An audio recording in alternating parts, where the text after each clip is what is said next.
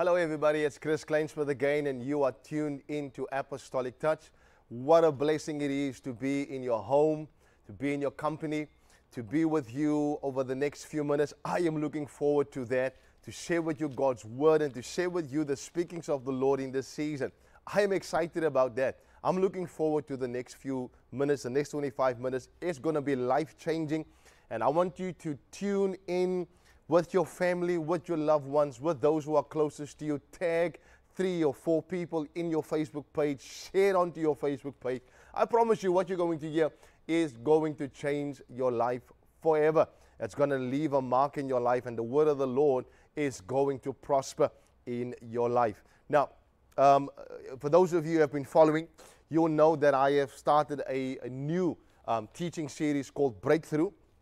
And I've been teaching it now for quite a while. But here, particularly in studio, I've been talking to us about the God of the breakthrough. I've been talking to us about the Lord of the breakthrough, how God is the one who is behind every breakthrough, how God is the one who is the initiator of breakthroughs. David says in the book of 2 Samuel, chapter 5, verse 20, and the Bible says he is at a place called Rephaim, and the Bible says that he calls this place the God of breakthrough, or the Lord of the breakthrough, which indicates that the breakthrough is a spiritual thing. Breakthrough is spiritual things. It's not natural things. It's not natural to break through. If it was natural to break through, then you would have broken through a long time ago. If it was natural for you to break through in the finances, you would have broken through a long time ago. If it was natural for you to break through in the business, the ministry, the church, the family, then you would have done it long time ago. But because breakthrough is a spiritual thing, and because breakthrough is spiritual things, because breakthrough is spiritual in its nature, my God, God is the God of the breakthrough. Therefore, you now must come up from the natural means into the realms of the Spirit. I want you to listen to message 1, session 1, here where I spoke to us about the God of the breakthrough. Listen to that message again, and I promise you, as you listen to it, you begin to realize and recognize that breakthrough comes from God. It originates from the Spirit of God. So listen to that again. And then in our second session, I spoke to us about how breakthrough, how God revealed himself to David as the God of breakthrough. David had a revelation of the breakthrough God. He had a revelation. He had an apocalypse of God, the breakthrough God. He had a revelation. His eyes were open. His ears were open. His spirit was open. His life opened to the possibility of the breakthrough God. This is the thing. I pray that over the next few minutes that you begin to have a revelation of the breakthrough God. You begin to have a revelation of the God of the breakthrough. Listen, I spoke to us in a previous session about how the people, those 2 guys who were on the road to Emmaus, and they were walking with Jesus, but they didn't know it was him. Their eyes were closed to the truth. Their ears were closed to the revelation of who Jesus was. They knew all the details. They knew about the man that was crucified. They knew about the one who was hung on the cross. They knew about the one who was laid into the tomb. They knew about the one where the stone was rolled before his tomb. They knew about that, but they did not know the revealed Jesus. And there's people that I'm speaking to today that have heard about breakthrough, heard about the message on breakthrough, heard about the word on breakthrough, heard about the teaching on breakthrough, but they have not the revelation of the God of breakthrough. They have not the revelation of the breakthrough God. I pray that your eyes will begin to open to the breakthrough God, that your ears begin to open to the breakthrough God. My God, that your spirit begins to open to the breakthrough God. I dare you to say, breakthrough God coming to my life. The God of breakthrough coming to my home. The God of breakthrough coming to my family. The God of breakthrough come into my surroundings. Hallelujah. And I spoke to us about how the word breakthrough in Hebrew means Perez. It literally means Perez. It is Perez rather, and it literally means breach or opening. Please listen to that message again, how God creates openings over his people's lives. Now, when David is facing this revelation, and David gets the revelation of God, God begins to reveal himself to David as the God of breakthrough in the midst of his enemies. Listen to me today.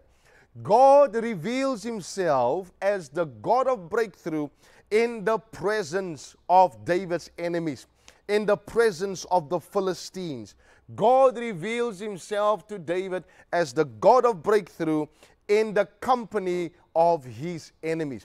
There was a time when the Bible talks about how David was on the side of the Philistines. The Bible talks about how David ran away from Saul, and how he ran away from Saul and he ended up in Gath. And the Bible says he lived in Gath, and he lived with the Philistines, and they harbored him for a time. Listen, go read through that. I also taught about that a few years ago, and get that teaching on our social media platform, where David lived in the land of Gath, and he lived with Achish, and Achish gave him what was called Ziklag. And the Bible talks about how David was on the side of the Philistines. But now the Bible talks about how David is on the other side, and now he takes up the place, and David now begins to recognize the Philistines as the enemy, the enemies of God, God's enemies, God's enemies. And the Bible says that the Lord manifests himself to David as the God of breakthrough in the presence of his enemies. You see, breakthrough manifests in the midst of your adversaries. Can I say that again? Breakthrough will manifest in the midst of your enemy. Breakthrough will manifest in the midst when you are facing an adversary. The Bible tells me that your adversary, the devil, he is like a roaring lion seeking whom he may devour. You see, the context of this text is that the moment David was anointed as king, the moment David was inducted as king, and the oil came upon him, and the Bible says, when they anointed him as king, the Bible says the Philistines, they heard about how David now finally comes to the place of kingship, comes to the place of dominion, and he is ruler. And the Bible says the Philistines knew that David was a man skilled with war and skilled with the ability to fight, and so they wanted to stop him from ruling and having and exerting his power and his dominion. And the Bible says they came to fight against David to stop him from becoming the global success, as it were. And so the enemies came up against David. The enemies came to stop him. The enemies came to hinder him. I don't know who it is I'm speaking to right now, but the moment you experience the acceleration of the Lord, the moment you experience the anointing oil flowing, the moment you experience the movement of God, the sudden movement, the quick movement, the moment you experience the breaking of the defensive lines in your life, the moment you experience how God shifted you from one level, and in your heart of hearts you knew it was God who shifted you. In your spirit you knew it was God who shifted you. And there's a particular text where the Bible says, and David perceived that he was king. And you knew in your heart that God shifted you. But the moment that the Lord shifted you, the Bible says the Philistines came against David. I'm speaking to someone right now, that right now, the moment you came into the place of rulership, dominion, and this prophetic fulfillment, you are faced with a Philistine. You are faced with an enemy. You are faced with an adversary. And I want you to know that it is in the midst when the enemy comes against you. This is the breeding ground for the God of breakthrough. Are you hearing me today? This is the breeding ground for the God of breakthrough. The moment the enemy comes in like a flood, this is the breeding ground for the God of breakthrough. This is where the God of breakthrough sows himself strong. This is where the God sows him. This is where the God of breakthrough sows himself all powerful.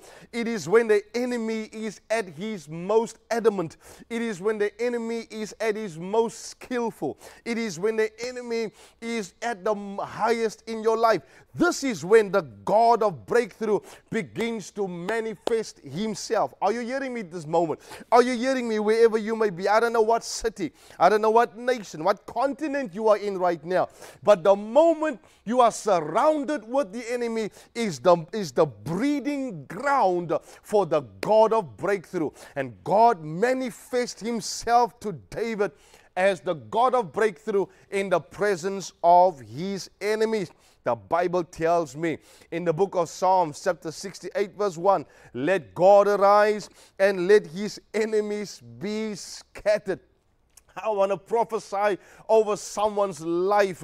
I want to prophesy over someone's ministry, over someone's business, someone's family, someone's children, someone's home, someone's finances. I want to speak over someone right now that even though what enemy you may be facing right now, it is when the enemy comes in like a flood, when God starts arising, when God starts showing himself strong, when God begins to demonstrate his power, when God begins to demonstrate his omnipotence, when God begins to demonstrate his anointing. Come on now.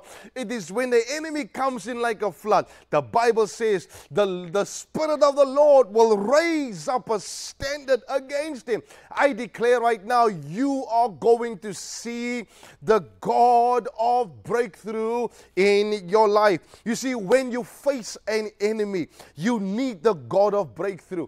When you face an enemy, this is when the God of breakthrough is going to show himself powerful in your life. Don't be dismayed. Don't be discouraged. Don't be disheartened. Don't be disappointed. The God of breakthrough is coming to help you. The God of breakthrough is coming to assist you. The God of breakthrough is coming to break you through. The God of breakthrough is coming to aid you. I declare that this is the season where you are going to see the God of breakthrough. You remember the story when Elisha and his servant Gehazi, they were facing against an army, an insurmountable army. The Bible says they were down in the valley and they were facing an army that looked it was impossible to overcome. But the Bible says that Gehazi said to Elisha, man of God, can you see how the armies are against us? Can you see the horses and the chariots? Can you see the weapons and the weaponry? Man of God, can you see that we are surrounded with all these army? Don't you know that the enemy is going to take us out? This is what Gehazi is saying to Elisha. Don't you know this is going to be the last day that we are on this earth? They are going to wipe us clean off the face of the earth. And I don't know who I'm speaking to today that is facing an enemy, that is facing, I don't know what enemy it is that you're facing, an enemy of sickness, an enemy of disease, an enemy of limitations, an enemy of confusion, an enemy of suicide, an enemy of a lack of faith, doubt, unbelief. I don't know what enemy it is that you are facing, but hear the word of the Lord. And Elisha said to Gehazi, he said these words to Gehazi. He says, do not be afraid of these people. Do not be afraid of these men, because they that are with us are more than they which are against us. Are you hearing me today? Elisha saying to him, don't you know that we have the God of breakthrough on our side? Don't you know that when the situation is heated up, the God of breakthrough is in our midst?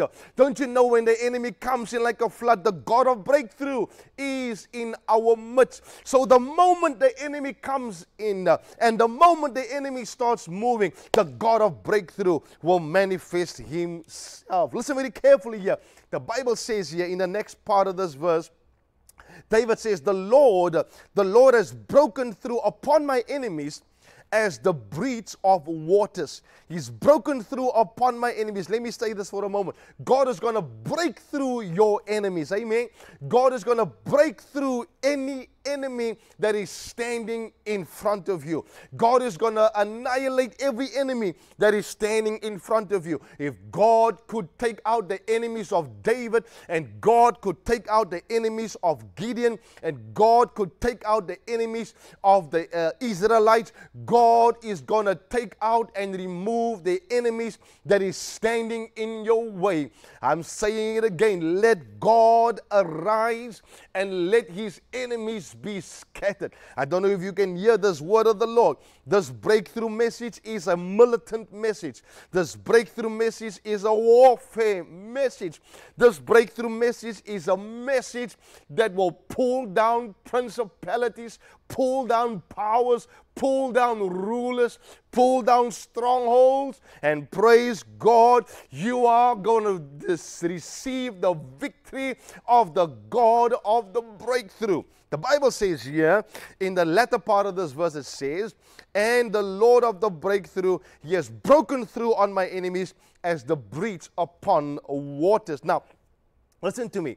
Just like the waters here, he says, just like the waters through a mighty force is able to break the banks of its rivers, or the rivers breaks its banks. When the water rises, it begins with forcefulness. It breaks the banks. It breaks every bank on the left and on the right. And whatever is on the banks, when the force of water comes, the water forces everything with it. Nothing is able to stop it. Nothing is able to stand in the way of this water. That when it rises, and whatever is standing in its way, the water will take its course. The water will not be able to be stopped. The water cannot be blocked. The water cannot be hindered. Whatever is standing in the face of water, when it rises in the river, whatever is standing in its way, the water will wash it away and will move it away. Are you hearing me today? Are you hearing the word of the Lord? And this is what the Bible says in the book of Joshua chapter 3 verse 15. The river Jordan breaks its banks all the time of harvest. Hallelujah. The river Jordan breaks its banks on the left and on the right all the time of harvest. I want to take a moment and prophesy that you will be like the river Jordan that breaks its banks on the left and on the right, that breaks its limitations, breaks its holds, breaks its every prevention. You will be like the river Jordan that breaks forth, breaks through, breaks over, breaks in, breaks out. Glory to God. You will be like this river. This is talking about how this force and the force of this water is an unstoppable force. Nothing can stop it. Once water takes its course, nothing is going to stop it. Once the river starts to flood and the ocean begins to flood, there's nothing that's going to stop it.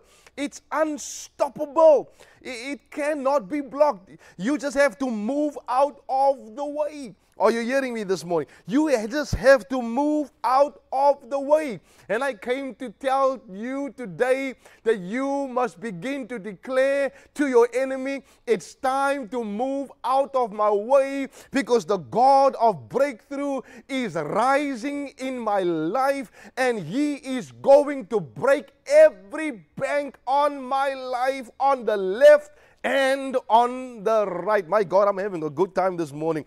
The breakthrough God is an unstoppable God. This is what David is saying. The breakthrough God is an unstoppable God. He broke through on my enemies like the waters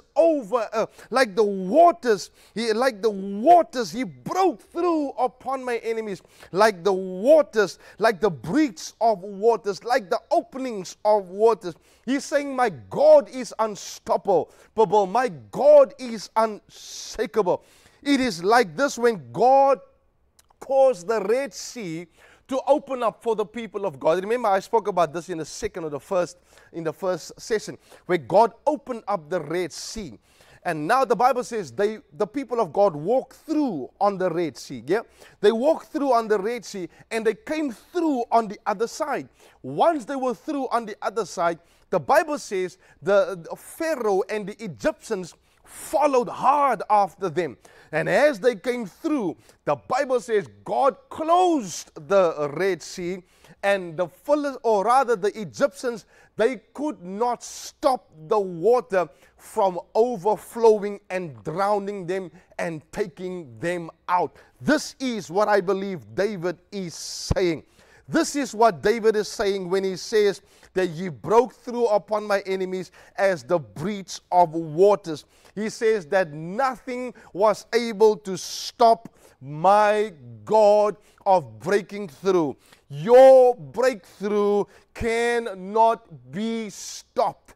Your God of breakthrough cannot be stopped. I want you to hear the word of the Lord. When God begins to break through, it's going to be unstoppable. When God is going to break through, it's going to be undeniable. When God is going to break through, it's going to be a non-reversible. When God is going to break through, it's going to be an inevitable. When God is going to break through, it's going to be a non-preventable. When God is going to break through, nothing and no one is going to be able to stop the breakthrough of God in your life. The valley of giants could not stop David from breaking through. The valley of giants, even though there was a valley of giants, how many of them there was, I cannot tell you. But one thing that I do know, that the giants, that the Philistines have been recruiting giants for the longest of times to fight against David. And the Bible says all of them came together in one place to fight against David. And here we find a valley of giants, a bucket load of giants, an overflow of giants. But you know what? That not even the valley of giants could stop David from breaking through. Not even the valley of giants could stop the God of breakthrough. Not even the valley of giants could stop the God of breakthrough of breaking through them and accomplishing the purposes and the breakthroughs of the Lord. I don't know who it is I'm speaking to. Send me a message. Send me an email. WhatsApp me. Send me a message. Let me know that this message has been an encouragement to you, has been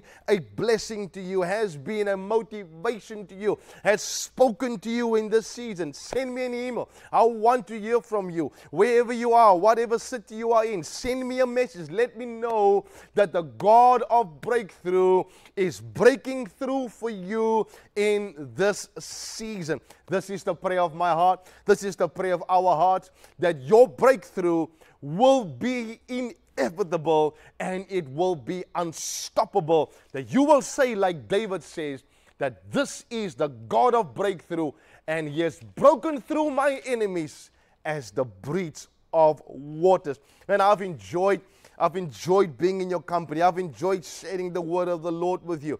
I've enjoyed speaking this word breakthrough with you. I'm looking forward to come again and just continue with this breakthrough message and continue with the breakthrough teaching. I believe that as we continue with the breakthrough teaching, it's going to break through in your life, and you are going to see the manifestation, the revelation of the God of breakthrough in your life, because he is the God of breakthrough. Listen to this message again. Download it. Get the study notes. Share it with your family, loved one, and friends. And I believe it's going to cause a breakthrough in your life. I'm Chris Klainsmith. You've joined me on Apostolic Touch. I'm back again next week. Same time, same place, 7 o'clock Central African time. And I'm looking to be in your home and in your company. Until next time. Bye-bye, everybody.